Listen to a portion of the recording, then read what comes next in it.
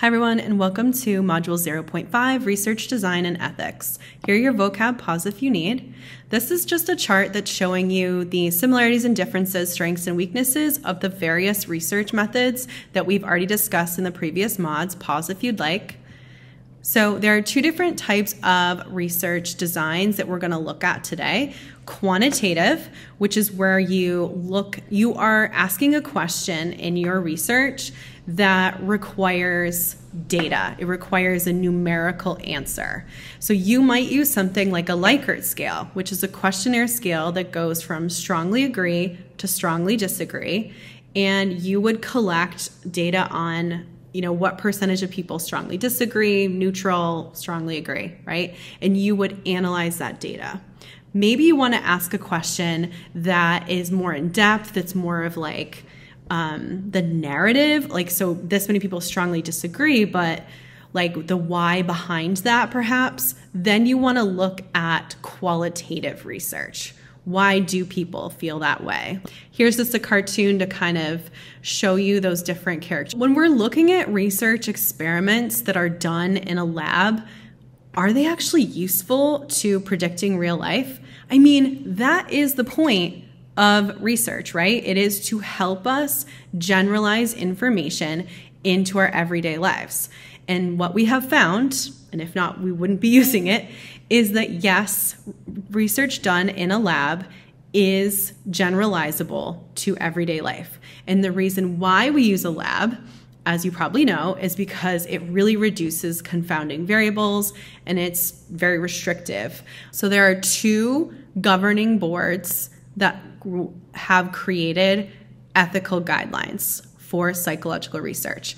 The first is the APA and the second is the BPS. The APA stands for the American Psychological Association, and they have said in terms of animal care, this is very broad, you can go to their website and read all the very specific guidelines for ethical research, and I've linked them here. That humane care in healthful conditions. That's our key thing to know for this class. In any sort of testing should minimize discomfort. So if there's some sort of procedure that might be painful, pain relievers, painkillers, anesthesia, whatever is required to reduce that comfort or eliminate that discomfort. The British Psychological Society also has its own set of guidelines. For example, natural housing, companions for socialization. Again, these are the basics that I want you to know. So humane care, socialization, no pain, and healthful conditions. When you create a research study, you write a proposal. That proposal goes to an institutional review board made up of a scientist, a non-scientist, one community representative, and at least one, but there's 5 people total.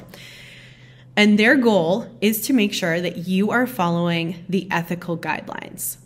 You might be rejected, you might go back and redo and come back again. But again, if you're doing something that might cause discomfort or they think is unnecessary, you just like want to know if you can do this thing, like it's not going to be approved. It has to be something that has a benefit to society, whether that's to animal society or human society, which by the way, humans are animals, right?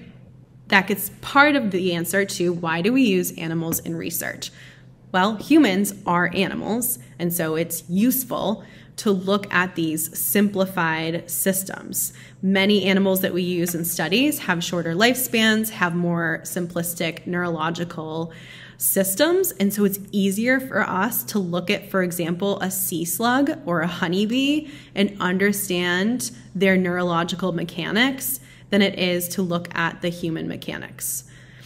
We also use animals because they can help us discover preventative treatments and treatment for diseases such as insulin, resistance vaccines to protect against illnesses and change a whole society, and replace defective organs. We use animals in a lot of these cases.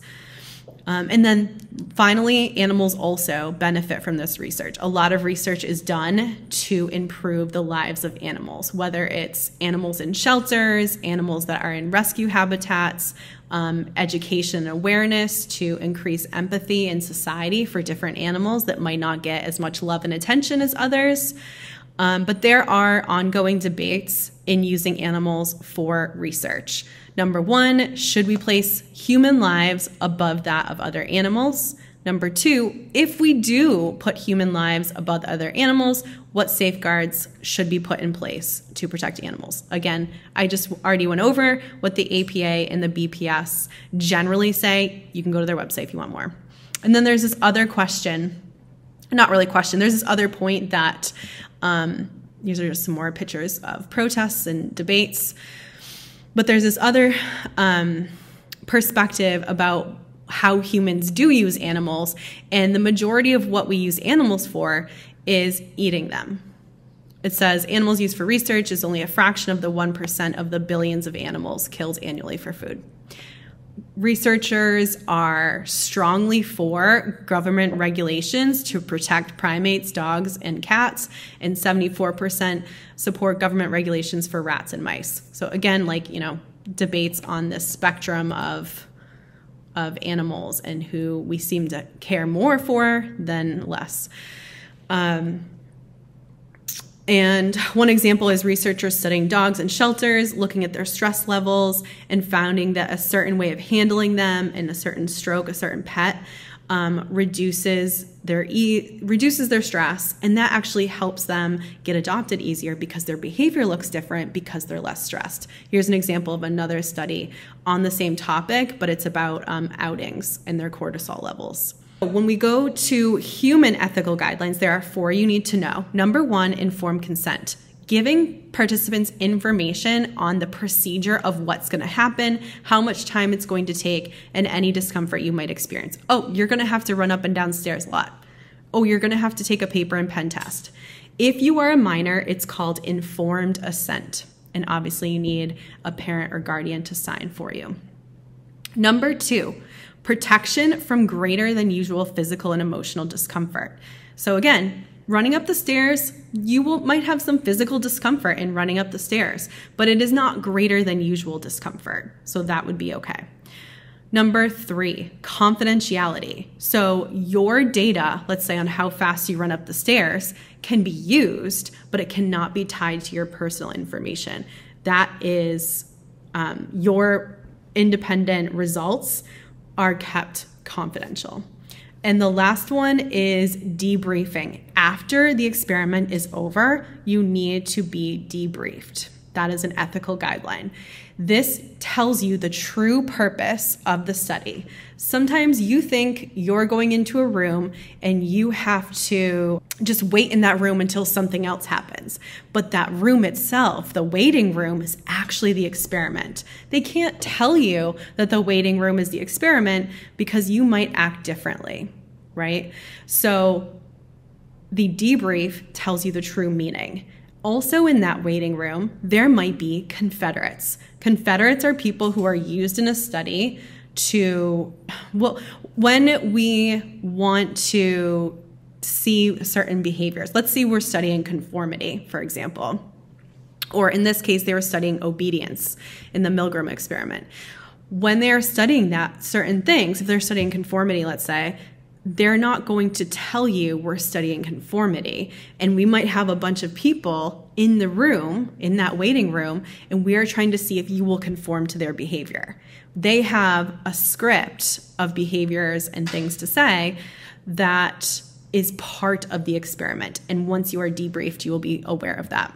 Okay, so our takeaways. Remember the difference between quantitative research design and qualitative. Remember that the APA and the BPS are the organizations that create the ethical guidelines, and that an institutional review board is what determines and approves if they're following those ethical guidelines. Animal research faces criticism, but is also the reason we are safe from many illnesses and provides benefits to animals themselves. There are ethical guidelines for animals. We talked about there are 4 ethical guidelines to know for human research, And remember that deception can be used if it is justifiable. That sums up Mod 0.5. I will see you in class. Thanks.